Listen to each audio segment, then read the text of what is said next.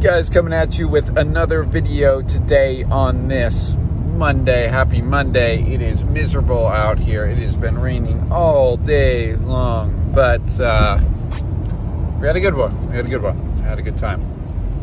Today I just want to talk about why people struggle so much of overcoming head pressure, anxiety, and just depression and all that stuff in general. And I think, you know, I'm not going to talk about the trauma side. I know the trauma side has a large effect on a lot of people.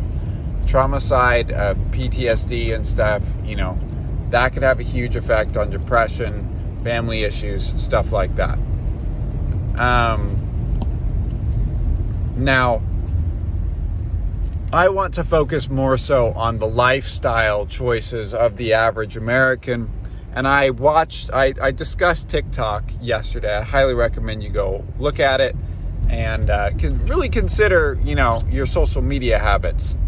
But the lifestyle of the American person is just not very productive to a certain extent.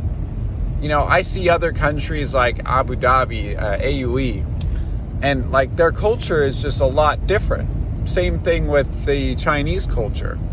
Those are just more, I say, structured societies. Now, do I agree with their government, especially the Chinese government? Not necessarily. No, I don't.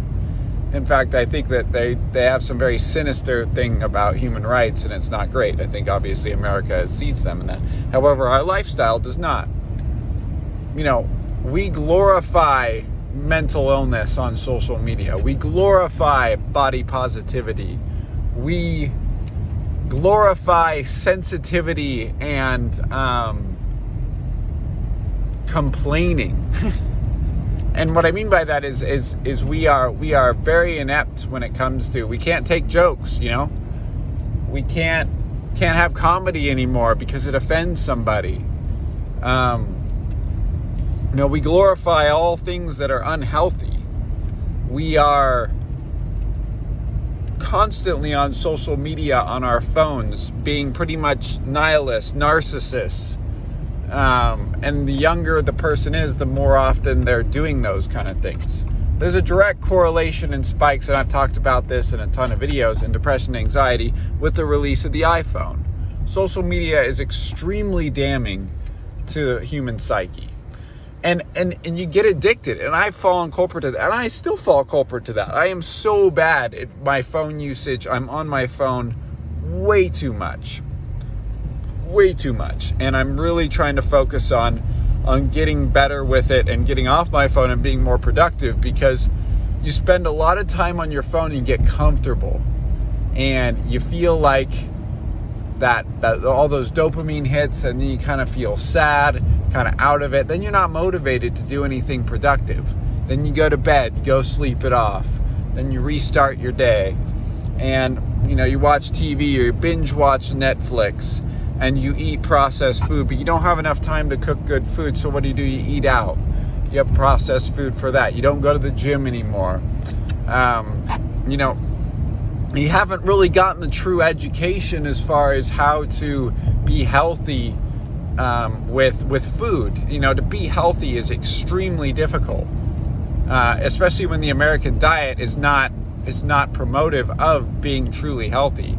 Less carbs, less sugar. I mean, in fact, it's recommended on the bottom of food pyramid that you have 6 to 11 servings of grain. So grain is absolutely awful for you. It makes you sluggish. It gives you brain fog, gives you mood swings. It's converted into glucose. It's no bueno. And then, you know, we're not exercising at all. We're not really promoting that. We're promoting body positivity and being healthy in any size. That is absolutely garbage. That's poison. That's terrible.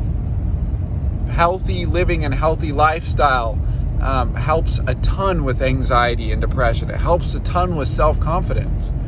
And the social media on top of it has made us extremely insecure, so we mask it with filters and angles and all that kind of stuff, instead of going out and doing the right thing, which is fixing yourself, fixing your body, and becoming the person that you want to be. I am very unsatisfied with my body. I am very insecure with it, and I've grown in confidence because I want to fix it. I want to change that. I want to be bigger, stronger, faster, and optimize my body so I feel good about myself, my physique, and my accomplishments. We are prone to a society of participation trophies, and everyone gets a trophy. Screw that. That is absolute BS. If you're second, you're the first loser. And I people are like, oh my God, that's how it should be. I hate losing. I hate losing so much. And that's the mentality that people have to have. It's the same thing with anxiety. I hate feeling pain. I will do anything to stop feeling that pain. And I'll do it in a healthy manner because I know there's an asterisk there. Anything to do the pain. Am I going to mask it with drugs, alcohol, stuff like that? And this brings me to another point. No, I'm going to do healthy things. I'm going to fix my lifestyle. I'm going to work out more. I'm going to spend more time with meditation. I'm going to lose my phone as much. I'm going to take longer showers. I'm going to sleep more. We're not prioritizing the right things. Going into it, we party a ton. Alcohol, drugs. It's just day in, day out, party, in and out, one day and out. And you can be happy with that kind of stuff. You can go back wild when you're younger and stuff. But believe me, that stuff catches up to you. Alcohol is so bad for the mental psyche. So bad for the mental psyche. And I believe me, vaping is going to turn out to be the same as studies. I don't want to talk too much about marijuana because I shouldn't have said that. Dang it. Just because of the YouTube algorithm. But, there are those, that's a different story. I know there's medical benefits of it, but, unfortunately, the YouTube algorithm hates it. Dang it. I hate doing that. But there's so many lifestyle things that we do in America that is such a letdown, such a setback.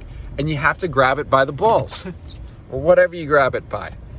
And you have to be proficient in changing your lifestyle, really putting a fork in it and being like, okay, this is clearly not working out. It's time to fix it up. It's time to change. It's time to do something different because this ain't working. And once you make that decision, once we start prioritizing sleep, we prioritize exercise, we prioritize a productive lifestyle, we hang out with people that we love and trust and love to be around that promote positivity. We do self-love, massages, chiropractic. We focus on journaling and motivation and getting into hobbies and things that we enjoy. We read more. We are more grateful for what we have. We spend more time outside. We take proper supplements. We eat cleaner. All these kind of things. Setting your life in motion.